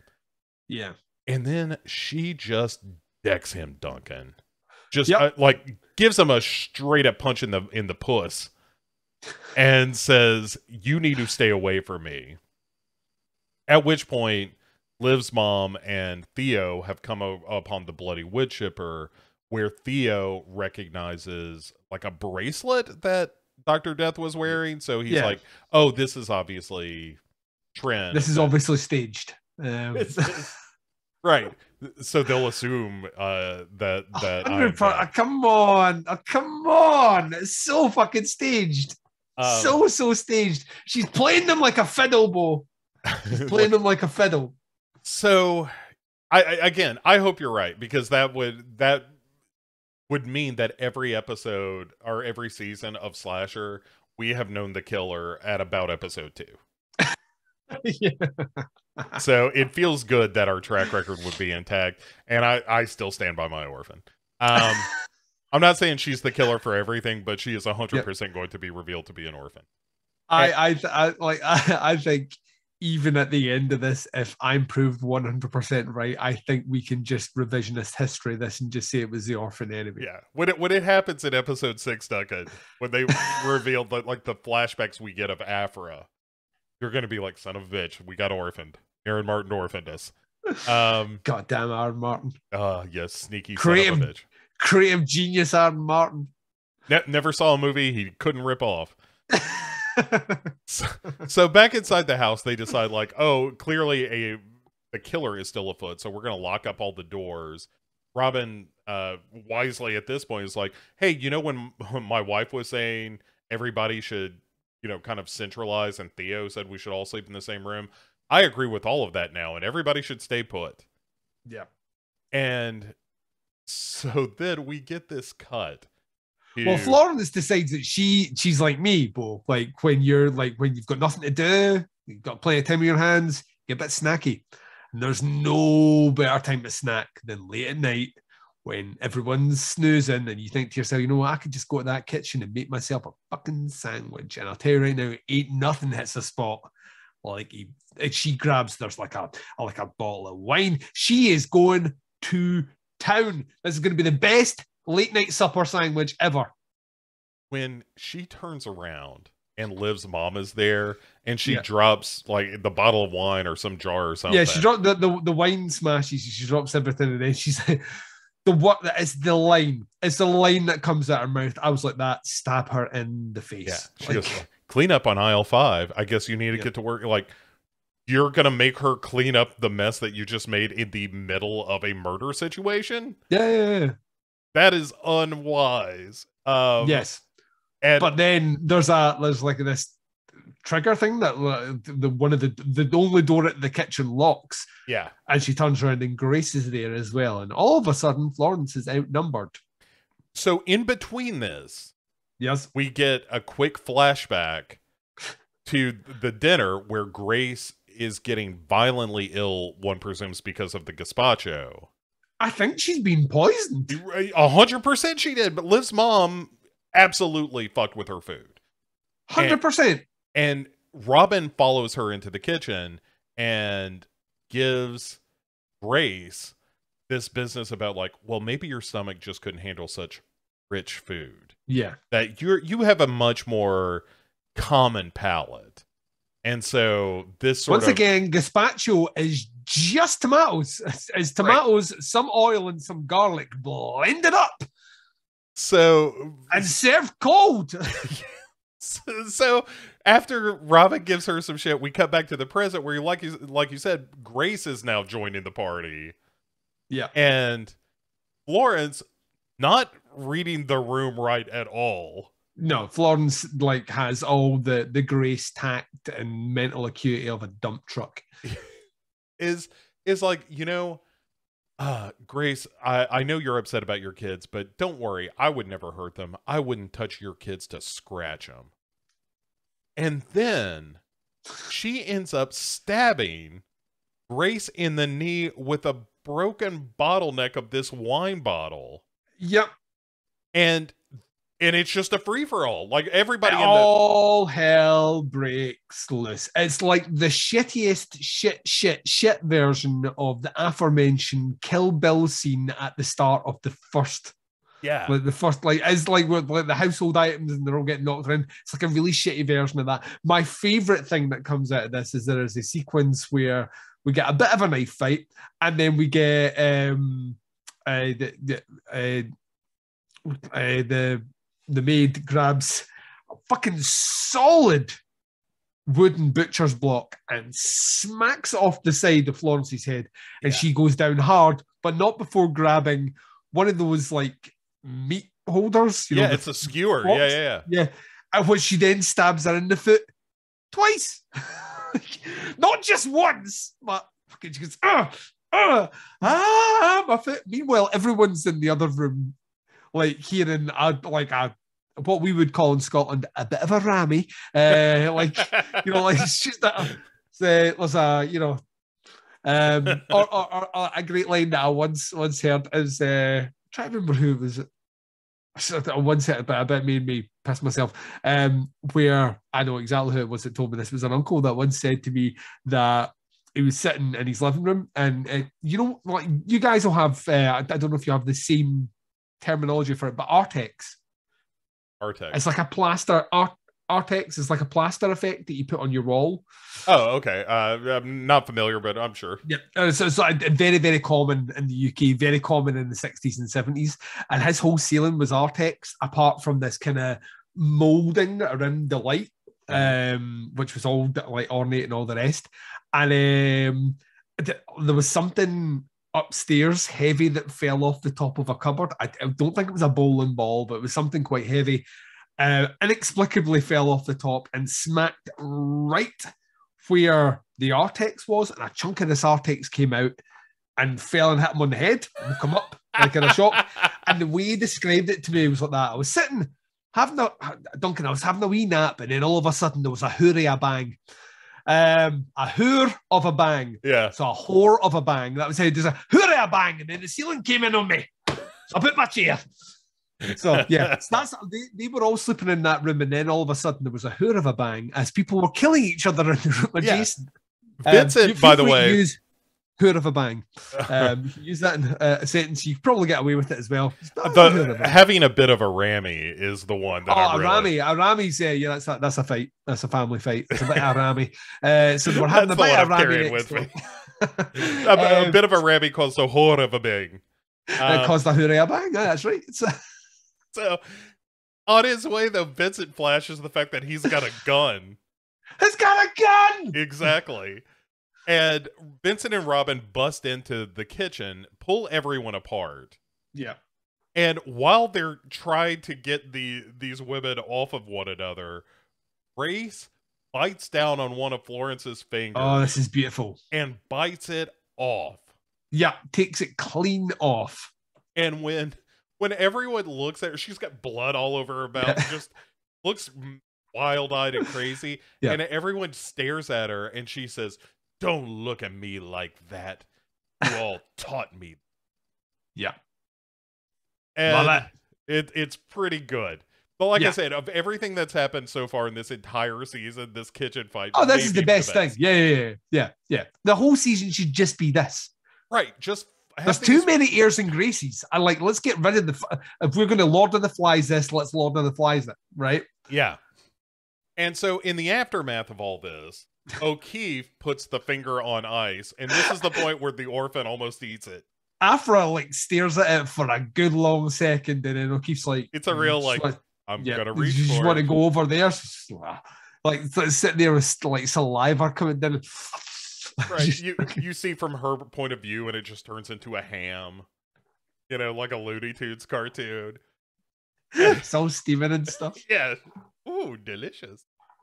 And then Robin is trying to wrap up Flo's hand, and he says, "We're gonna get through this." And Florence says, "There's no we in this. Like, have you not been paying attention to what our father's plans are here? We are not a team. Nobody is aligned here. And if they are, they're foolish." And at this point, the bell rings to announce that the Perfect timing. Yeah. Let the game begin. Here in the basement, you'll find a series of wires hanging from the... This, how the fuck he set this up in his basement? The idea... This is some escape room shit, you know what I mean? This is the as movie plausible as the movie, like escape room champion of tournaments or tournament of champions or whatever pish that was. This is that level. I'm sure they have that. This is the train sequence at the beginning of Tournament of Champions, where everything in the train's fucking electrified and they have to press a certain combination. This is it. Yeah. So this is an obstacle course where the easiest obstacle course I have ever seen in my. The fact anyone falls here, Bo, is a sweeping indictment. None of the gaps are that big that you would not be able to cross them. Yeah, so it's a bunch of raised platforms. You got to jump without touching the floor. You got to jump across to the other side of the room. The real hazard. The floor is lava, but this time it's the floor is electrified. And the big danger is that you have all of these swinging cables, spewing electricity. And so and again, it's a last one loses situation where you don't have to be the first one across. You just can't be the last person. Yeah, you have to get across and press the red buzzer button. Yeah. And the last one to do it is the loser. And Dawn, once more, being the best character on the show, says, look, I'm not doing this. This is stupid. I don't care about this money. I just want to get off this island. But I'll play judge and jury here. So, and the way she puts it is everyone else ready to suffer pointlessly? Yes, great line. Great line. And I think she's speaking to the viewers of Slasher as well. I think it's directly to us. I think she breaks the fourth wall. Shout out once more to the actress Paula Brancotti, who plays Dawn. And just keep bringing her back. That's all I want. I want her. You can get rid of everybody else that's ever been in Slasher. Yeah, she is the only character I care about. I hope next time she gets to be the killer, because she has earned it. Like she needs she needs to level up. Like her final form is going to be the killer. Final form, like Pokemon. Yeah, right. And anyway, so she counts down. The race is on. A bunch of hopping across blocks happens. Vincent falls. He has to start over. Theo ends up helping Vincent once he gets back. He looks and says, is there anything in there that says that I can't help someone across? And Dawn basically says, no, it just says the last one is the loser. So, and there's a point where Robin is kind of lagging behind, and Grace offers her hand. No, it's O'Keefe. Oh, yeah, it's O'Keefe. Sorry. And O'Keefe says, come on, take my hand and I can help you. And Robin refuses it. Yeah. Makes the jump, falls. And it turns out everybody gets across but Robin. But like the reason we get the flashback to, like just before this, we get the flashback to him. This is post the gazpacho thing. So we now see him fooling around with the maid. They have nasty sex, Bo. Nasty loud sex, which by the way, if you want to try and keep that secret, that's not how you do it. Yeah, they're just kind of giggling about the fact that she was fucking with Grace's food. Yeah. And she's like, that's so terrible what they said about George Michael or whatever. And so they have the nasty sex, but it turns out, Duncan, they live in a Clue house. Right. They live in the house from Clue. This is like one of these things where I was like that. Yes, these are the details that I want all the way through the show that they're only giving me at episode 3. Cronenberg manages to move one of the sockets from the electrical outlet, and it's just his creepy old man eye just like watching him fuck. Yeah, one hand on the hole, one hand on his crank. Yeah, one hand on the hole, one hand on his pole. Yeah. That's exactly how that goes. Like, it's a real, this is my rifle, this is my gun scenario. So he watches. This is for spine, this is for fun. But this is what I find this, like, to me, this is kind of funny. This is what I pictured in my head, and I was howling laughing, right? Was that like they're obviously they're having nasty sex, and Cronenberg, like, for some reason, is like, I'm going to find out what's going on here. So he goes into the secret passage and looks through the peephole, and he's like that. What the fuck? And he's like, shit. So he gets up and he tries to run. He's just like running, but he can't get the door open. He finally gets the door open, and he's like, opens the door, and then opens the door just as his son comes. Right, and he busts in and he's like, "You stupid son of a bitch." Yep. And Grace, not Grace, but Liv's mom, kind of grabs her shit and runs out. And he says something about haven't we given you enough, kind of thing. Yeah. Like she's like, oh, and she runs out the room, and then he gives his son a strong dressing down, and his son thinks he's done the right thing. He's like, surely you must be proud, Dad. I slept with a woman. And Yeah. he's like that. Like, You could sleep with any fucking woman. Right. Don't sleep with the help. Also, did you use a condom? Did you come says, inside her?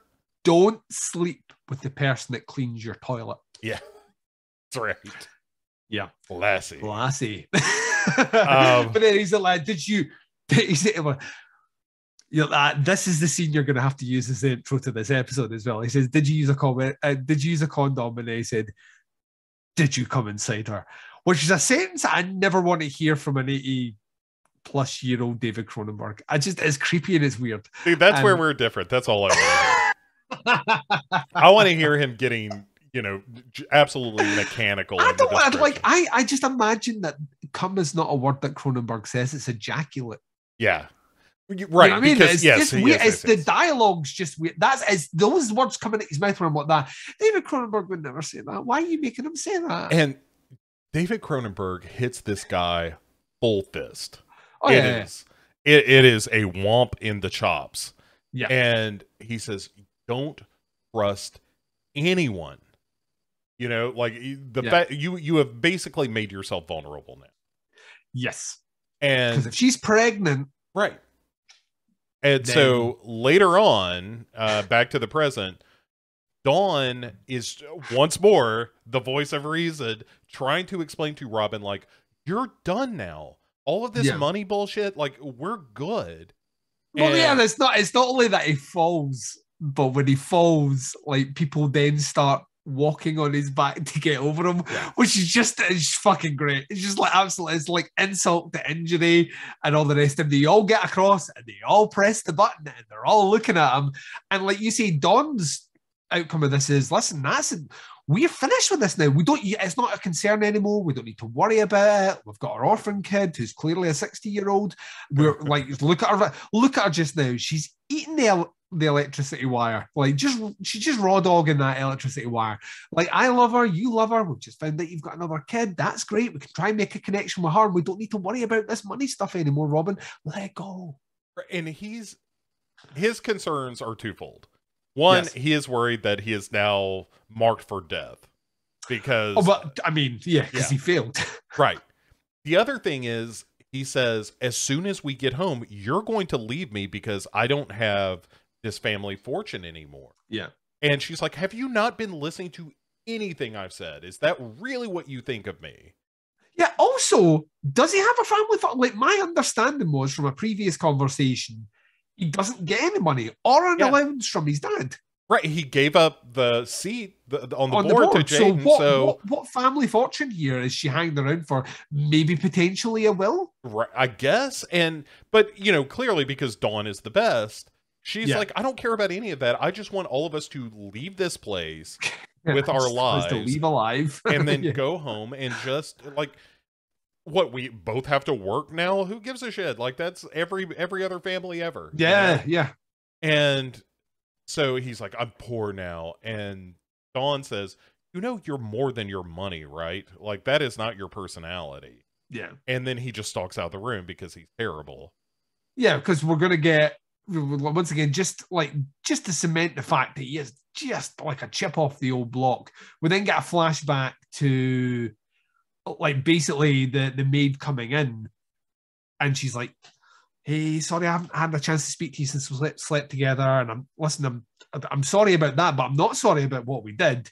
And Robin reaches into a drawer and is like, I've got a gift for you. Like, I know that you can't afford. This is such a fucking... It's in Canada as well. It's in Canada, which means it's public health care, which means this doesn't cost anything. She's like, I've got this present. I know you don't have a lot of money, but here you go. And he hands her a box, which we don't see what it is at first, but if you're savvy, you know what it is. And then he's like, as she's turning around and looks and sees it's basically the morning after pill. He's like that. Oh, by the way, that shirt that I like, the one with the pleats, all the rest like that. Has it been dry cleaned? Is it ironed? Because I really need to wear it. Thanks. Bye.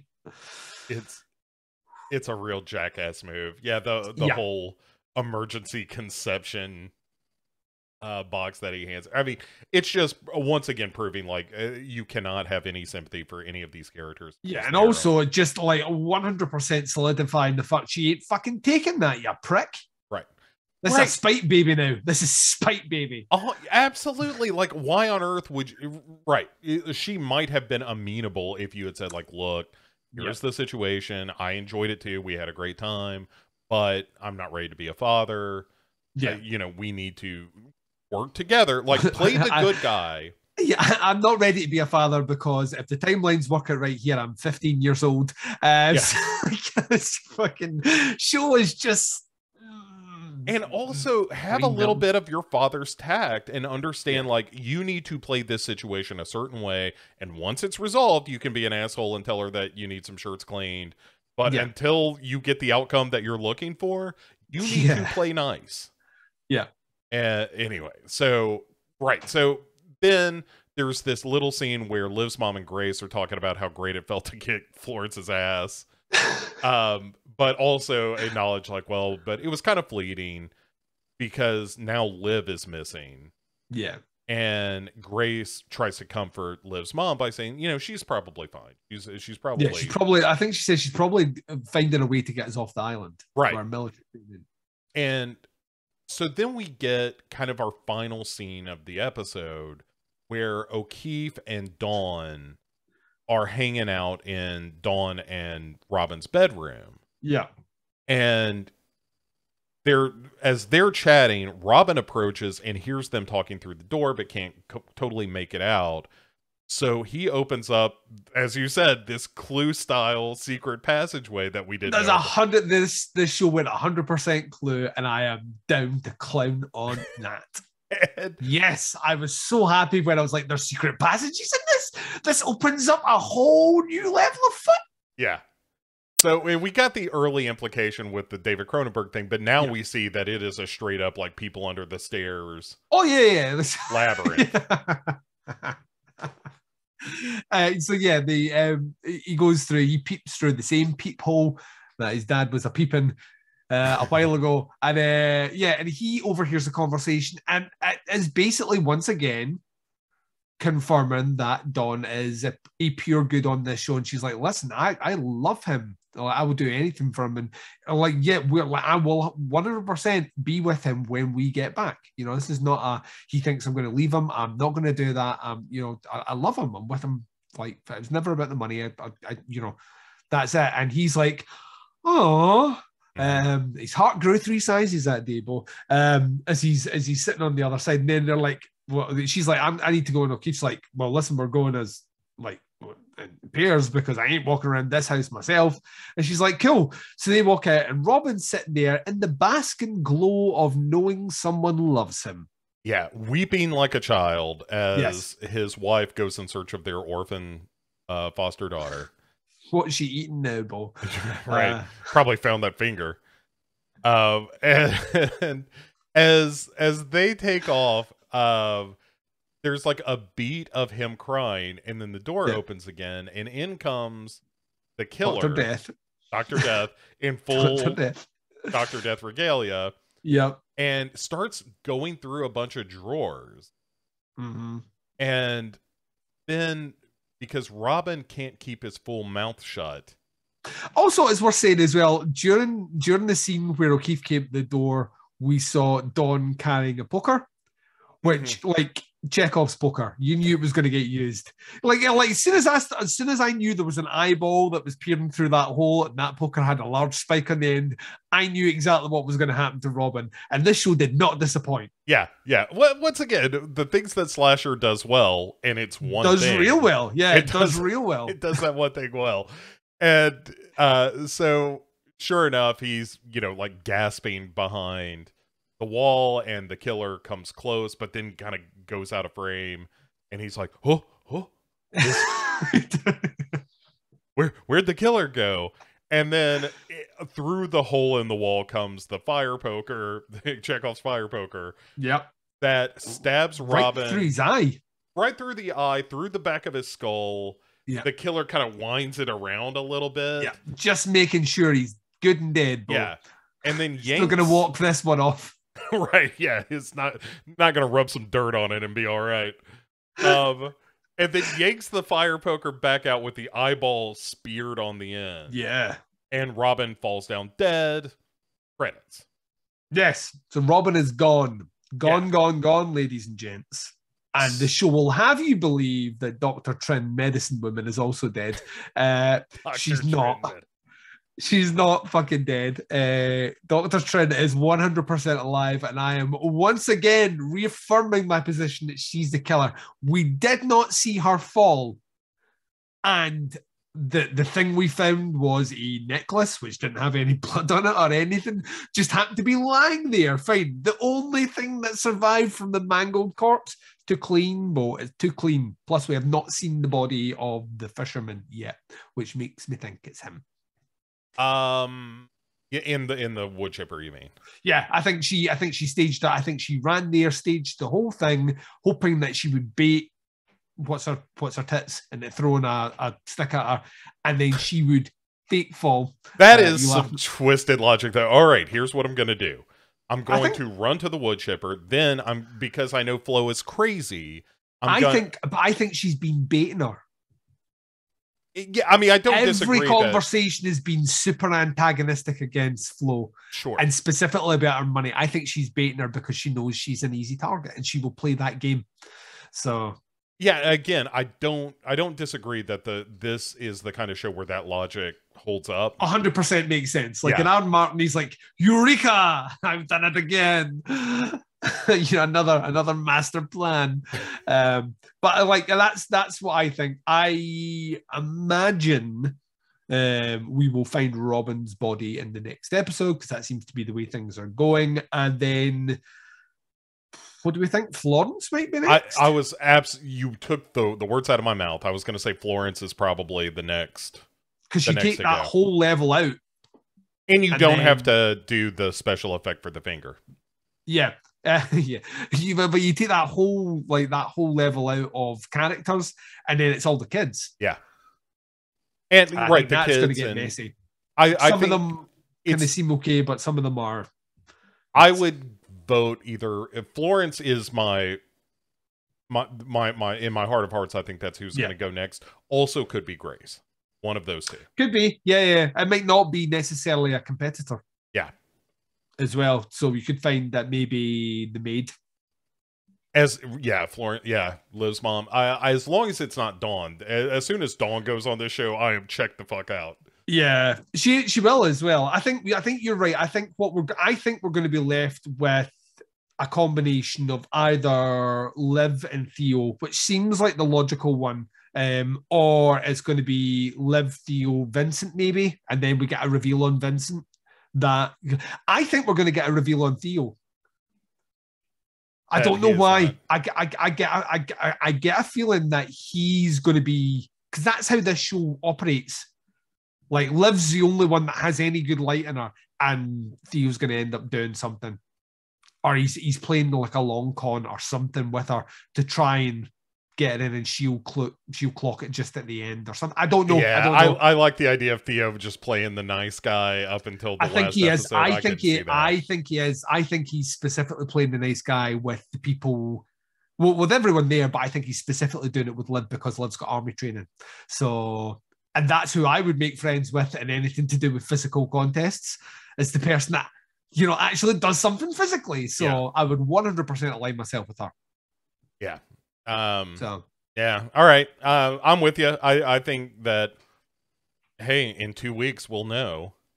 Do you think we'll ever get a better story as to what happened with Vincent? Do you think they're going to go there? Or do you think I'm hoping so. Oh yeah. I think the whatever family it was that Vincent was living with and that kind of thing, I think that's all going to be critical. Cool. Because I need that at this stage. You know what I mean? Listen, if I gave you my full orphan theory, it's that the orphan had a relationship with Vincent. Oh. And that they are secretly gaming all of it. Ooh. See, if they do that, I would respect this show if they did that. That's why it can't possibly be true. Can't be. That's why it's 100% the dead doctor. Yeah, it's 100% is the dead doctor, and Dawn solved it. Right. What, 3 episodes in? So yeah, I don't know. It was a really bad episode. Once again, like you say, I had an entertaining sequence with the fight in the kitchen, which was fun. to watch. But once again, it's clumsy when dealing with class politics. It's clumsy when dealing with racism. The reveal of Liv's parentage is super clumsy. Yeah, like that is the word. The reveal of Robin being homosexual is just terrible. Right. It's just, it feels unnecessary when you're just going to kill that character off anyway. Could it have been them like in the room making out with a guy? Does it have to be hardcore fucking penetrative sex? Oh, he's a gay character. This is what they do. Well, you know what I mean? It's that sort of thing that everything has to be done on a kind of tactless, gratuitous level, right? And slasher that there's no way that you could reveal, like you said before, there's no way that a character could just be an ordinary person, but just say something in a sentence which would allow the audience to understand that. No, we physically have to see someone being railed in order to understand that they're gay. And also, it's just that sort of stuff I fucking hate, man. It just doesn't matter because the character's gone anyway, and all it does this episode, it's a reveal that adds nothing to the character at all. Yeah. Doesn't add to his motivation for being estranged. Like, see if they played into my dad never accepted that, and that's why I distanced myself from the business because he wouldn't ever understand that, and then I had to force myself into a marriage where I couldn't get it up. Because I wasn't attracted to this woman, which is why we had to get if we'd spent time crafting that out, but no, we don't get that. It's clumsily flung in a 40-minute episode where it's just flung there. A couple of mentions about George Michaels because he was gay, and then he's dead at the end of the episode. Oh, slasher works. Here's done. It's just fucking. It's crass. It's crass. It's terrible. It's the show. Like I said, we've only got. Almost halfway through the season. Yeah. Next time we will be halfway through. Yeah. And I will be on the official countdown for the last 4 episodes. All right. So Duncan, then. Yes. If you would, how about you tell the lovely people at home where they can get more out of you? And I don't mean just money. If you want to get more out of me, send me an email claiming to be a Nigerian prince. Works every time, every single time. If you want to check out more stuff that I'm doing, Podcast Under the Stairs is the main show. At the moment, we're doing loads of stuff. It's very kind of all over the place, but loads of fun content out there. Diversifying, I think is what they call it. Diversifying the portfolio, yeah. Yes, always. And the Teapots Collective, where we're doing Where to Begin With, which is looking at film noir and neo-noir movies. Just dropped the first assignment for the listeners, which is Chinatown by Roman Polanski from 1974. Chinatown, yes. China. And the movie number 2, Strangers on a Train. Oh, how good. A little bit Hitchcock. Crisscross. Yes, so we're doing that. Doing the episode that will be out very soon is covering the movie that I mentioned earlier on, GBH, which is awful, and a movie called Naked Fist, aka Firecracker, which is a Roger Corman produced Taiwanese feminist martial arts movie. All right. The main character played Fonzie's girlfriend in Happy Days. And she gets her boobies out. It's interesting. It's not very good. But once again, it's an hour and 15 minutes long. That's how you do it. So we're doing that.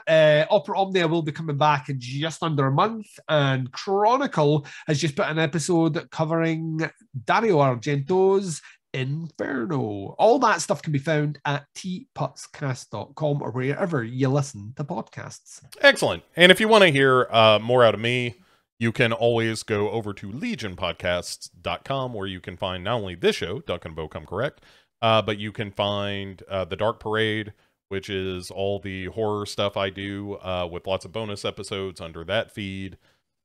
Including what turned into an unhilarious conversation with Kate Pollack on a bonus episode called Heart of Horror, where we talked about Happy Death Day and one night stands. And we got a listener story, Duncan, that involved cunnilingus on a first date. That was one of the most horrifying things I've ever heard. Oh, wow. Yeah, nice. Yeah. So you can find that over on The Dark Parade, also available anywhere you can find podcasts in general. And last but not least, you can find me on Pick Six Movies, where me and my buddy Chad Cooper talk about bad movies. We pick 6 movies based around a common theme.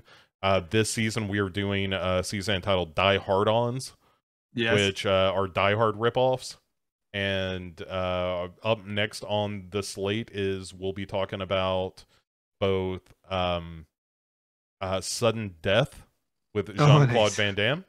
Yeah. And then after that, Passenger 57 with Wesley Snipes. So always bet on Black Bolt. Always bet on Black. Yeah, that is a movie that's a whole lot of nothing. It's a whole lot of Wesley Snipes is a great guy, but do we need him on a plane?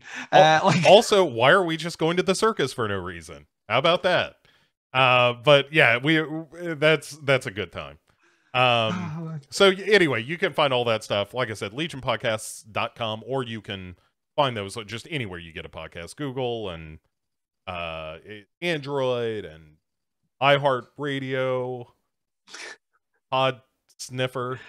Are you just like looking around your house now and just picking things? Are you doing a Kaiser Soze right now? I Love Lamp. You can find it over there on I Love Lamp.